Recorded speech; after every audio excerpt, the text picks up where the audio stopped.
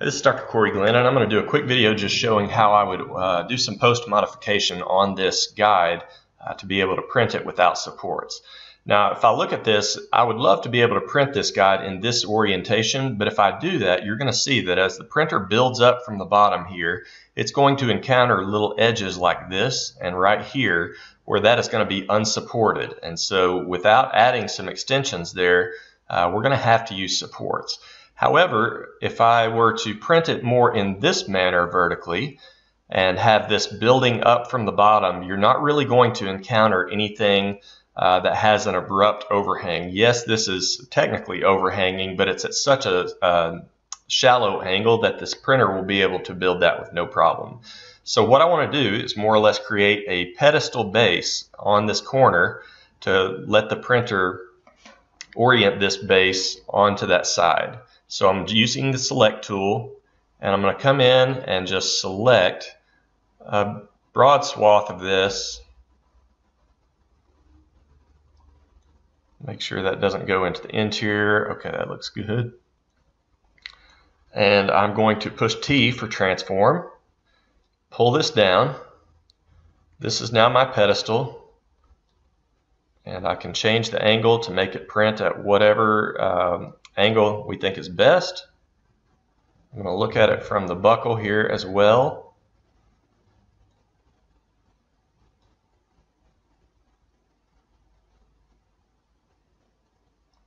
And I like that. So let's accept it.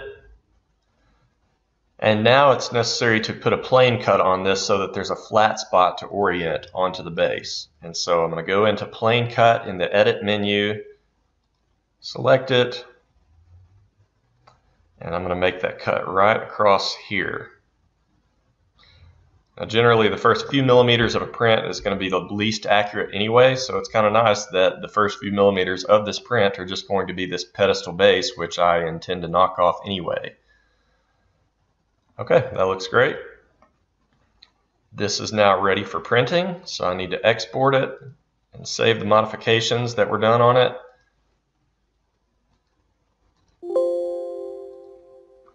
And now I can minimize Mesh Mixer and just open this in the 3D printing software. So this is the Rayware software from Moonray. I'm going to add this model. There you can see it on the printer bed. And now I need to, well, let's first center it in the platform. And then let's also select the base. So the base for this print is going to be right there. And now as you can see, hopefully, if we print this in the manner shown right here, I don't think, with the exception of possibly a little piece right in here, which I'm really not going to be too worried about if that misprints, everything else looks well supported, and even that I think is going to print without any problem. So we can at this point go ahead and start the print. I'm going to do 100 micron resolution. It's going to take about 4 hours, and so we can start that print. Okay, this has just finished printing. Took about 4 hours, and so you can see here, if you look closely, this has no support material, and the big benefit of using this without support is that your cleanup is this easy. So it breaks off cleanly. There's nothing left on the build plate to actually have to clean off.